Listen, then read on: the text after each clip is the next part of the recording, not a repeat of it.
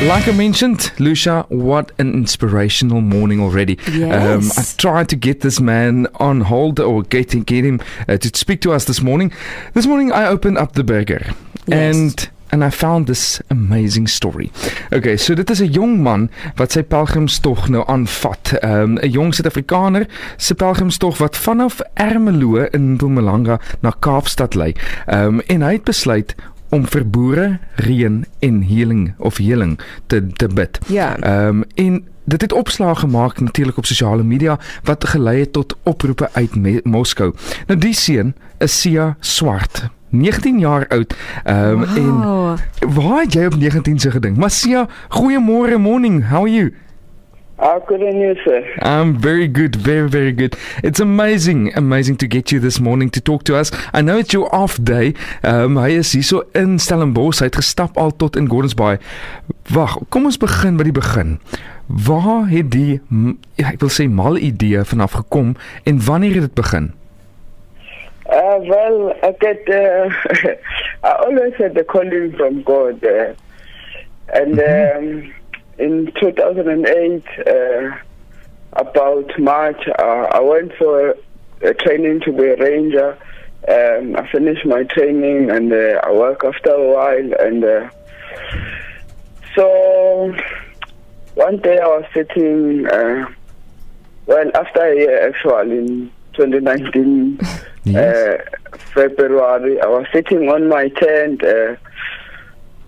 And God started talking to me about my calling, about who you want me to be, about a lot of stuff. So one of those things he talked to me about was reaching out to his people, something like being a good example or being an example. So yeah, sure. It's how the walk started. How it started. Okay, and then you started in April to walk from Ermelo and decided to end here in Cape Town. So you're very close now. I see on Facebook you had already 15,000 times it's been viewed. But it wasn't that you placed it on Facebook. You met someone on your route who then spoke to you. And it was close to the time where you thought maybe I should just say, call it quits. Yes, at that time was George. I was walking past George, and I think it was my 4th month, and sure, sleeping outside on the road, and the rain on me, cold on me. So I was like, no, I can't anymore. And yes, wow. And then you met Eugene. First my family flight to George, they also gave me courage. I carried on. I was on my way to the Priede River. It was a long gravel road, and there I met this man called Eugene. He gave me a lift. Yes. So he gave you a lift? Yes. And then you just... I was, cause the gravel road was too long. I was like almost out of water, out of food, and yes. So luckily he saw something in me, he stopped. Yeah, that's amazing. So just tell me, if I can ask you one story that really stuck to you with your whole journey. You're not finished yet, but so far, a story that really got to your heart.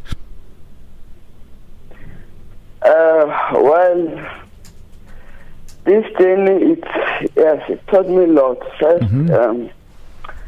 First is about life. It's long as life. I mean, it was 5 months now. I learned that even life is hard, even it's long, even it's tough. Giving up won't make it faster or easier. I learned funny things like you don't need money to be happy. Yes, and I learned working with God actually. That most of time when I was working, I would usually pray for rain for the farms, and And because I'm outside, I'm praying for rain while I'm outside. And when it's raining, I will also complain and say, why did I pray for rain? Because I'm now wet. Sure. Yeah, that's very true. It's so human. It's so human, Siya. But you must have a good feeling coming into the Western Cape and seeing that the dams are filling up like it hasn't before. I mean, we just reached over 80%, which is huge for us, seeing the years that we've had of drought here. How does that feel to see such a difference? Well, it felt like this the God who always answer prayers. Sure. I've been praying each and every day for rain, each and every day for those farms, every step. Like, Lord, please, the land is dry, we need the rain, Lord, as you can see. And it's just miracles. Just started falling somehow. Amazing. Fantastic. Siya, you are 19 years old. We are looking up to you and we want to follow you. So you've got about, say, 2 days left of walking. Today is the off day, but tomorrow you're starting again, going through Muizenberg off to Cape Town, heading into Cape Town CBD. So we're looking forward to that, and hopefully you will be reaching it on Sunday, more or less Sunday. So we're going to see if we can get you in studio next week. I would love to get you here and just talk to you and just hear your entire story. So I'll be in contact with you. You can also go to our Facebook page. I posted it onto my Facebook page and linked it to Brady Helderberg if you want to follow his journey and get more of Siya's story. Siya, good luck with the last 2 days, and we're really voting for you, and thanks for the great work that you do, and keep on learning and teaching. That's basically the core of it. Thanks a lot. Thanks for giving me a shot and everything. Yeah, no, fantastic. Siya, well, enjoy your off day. We'll be chatting to you again next week. Thank you very much. Have a good day. Cheers, man. You too. Bye-bye. Bye. Bye.